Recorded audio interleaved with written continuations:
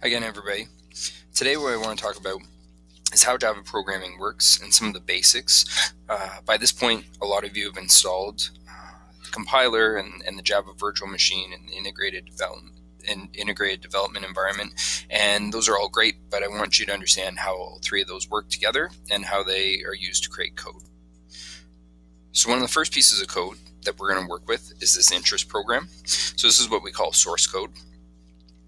And there's some intricacies and some nuances to this code that we'll get into a little bit later on in the course, but I want to just talk about a few of the aspects right now just to clarify. So the first thing is that you'll notice that it's called a package to start, and the package is called interest. Below it is a slash with a star, then some more stars, and another slash. This whole piece of information is what's called a block comment. Commenting your code is a good practice, and I'm going to expect it of you, especially as you get further and further on in the course. The code that you're going to be writing is going to get more and more complicated, and so providing comments helps to clarify what each section of your code does. It helps clarify it for me, and it also helps clarify it for you. As you go on in the course and you start to create really good programs, you're probably going to want to reuse bits and pieces of them, and if you go back and look in your programs, you're going to want to be able to quickly find sections of code and know exactly what they do. So block comments are a great way to do that. So here all I've said is that this was created by me. Here's the date that I created it, and it calculates interest.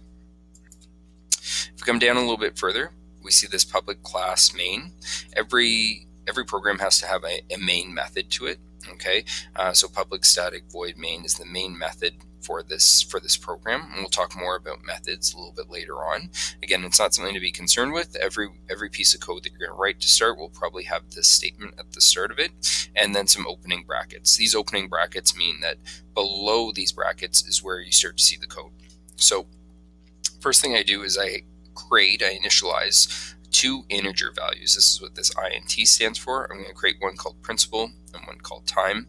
You can think of these variables as these values as like boxes. You can put information into the box to be stored there. I'm also going to create two doubles. Doubles are numbers that have extra digits in them, so digits behind the decimal place. So for interest rate, I'm going to need decimal places, and then for the interest that's calculated, I'm also going to need decimal places. I initialize the principal amount to be 500.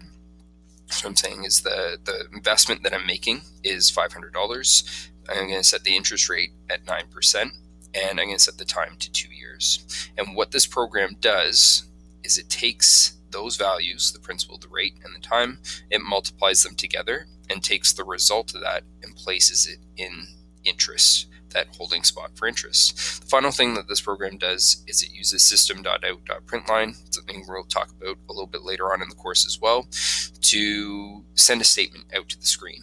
And the statement is the interest earned is, so that's a string of letters that will appear on the screen, and then it adds on this interest value that we calculated. So essentially what this whole program does is it takes in some information and tells you how much interest you can expect from an investment. So what's really happening here? Your source code is written in a language that you can understand. Right now it may seem cryptic and it may not seem to make much sense, but as you move through unit number 2, hopefully more and more aspects of that code will begin to make sense. And so that's what we call source code. It's the human level of programming. Okay. What happens next is it gets sent to your compiler. So if you're going to run your program, it needs to be sent to your compiler, and this is something you would have installed as part of your setup. And the compiler takes that code and then turns it into what's called bytecode. And so it creates a file called interest.class. The source code was in a file called interest.java. Now, most likely when you do this transformation, this translation, you're doing it inside the integrated development environment. And that's sort of the power of the integrated development environment. That's one of the aspects of it that's powerful, is that it can do this for you. The other aspect of doing things within the integrated development environment is that you get suggestions right on the spot for code and corrections, and if there are any issues when it goes to compile, it lets you know what those issues are and how to go about fixing them. There's also some sort of advanced methods of unit testing that we'll go through later on in the course to really help you kind of figure out when things go wrong in your code and how to fix them. So the final product here from the compiler is what's called bytecode. Again, it's in your interest.class file, and that's going to be sent to the computer. So Java bytecode can be read by a Java chip. Now, most people don't have a Java chip in their computer. Okay. You likely have a different chip or a different processor that's built into your computer. Now, if you had a special computer that had a Java chip on it, it could interpret your Java bytecode. But one of the powerful things about Java is that it wasn't designed to run only on Java machines. It was designed to run sort of universally. And so in order to make that happen, there's one additional thing that's added on to make this whole process work. And that's what we call the Java virtual machine. So what the Java virtual machine does is it takes your Java bytecode, and it passes it to what's called a Java interpreter. And what this interpreter does is it takes that bytecode and makes sense of it for the actual processor on your computer. So like I said, every computer is going to have its own processor. It's going to understand its own code. Okay, it's not going to understand the code for other computers. It's not going to understand the Java bytecode that you created. But the Java interpreter can make sense of it for the actual processor. So the actual processor can run your program. This whole package of the interpreter and the actual processor is what we call the Java virtual machine. So here's an analogy to help you maybe understand it a little bit better. Maybe you've seen meetings at the United Nations before. Leaders from around the world will come and speak. Okay. In this instance, I'm going to use Vladimir Putin. Vladimir Putin is going to do a speech. So what he would do is he would write out exactly what it is he wants to say. Now on that piece of paper, he might have scribbles and highlighter, maybe notes on the side and the margins. It would be a lot of information that most of us couldn't read and understand. What does he do once he's ready to deliver his presentation? He reads and interprets the things that he's written down like a compiler would, and he delivers it orally to the audience. Now the audience, these leaders from around the world, they don't understand Russian. So what needs to happen is there needs to be an interpreter. This is kind of like our Java virtual machine.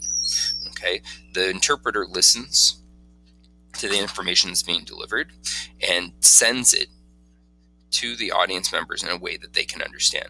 So the interpreter might be speaking to a microphone and translating on the spot, or might be typing into a computer and having it show up on their screen so that they can understand and follow the speech that's being given. This is very similar to what happens in a computer. So the source code is sent to the compiler delivers that information to the Java virtual machine. The Java virtual machine takes that information and interprets it for the configuration of your computer. So if you have a Windows operating system and a Lenovo desktop, it needs to interpret for that. If you have a Mac and you're running iOS, then it needs to interpret for that. Or maybe you have a Linux, it needs to interpret for that. The beauty of this system is that Java bytecode can run on any computer as long as there's a Java virtual machine there. So it's not designed for any one processor or one operating system. It can be run universally, and that's the power of Java. That's why it has such wide acceptance.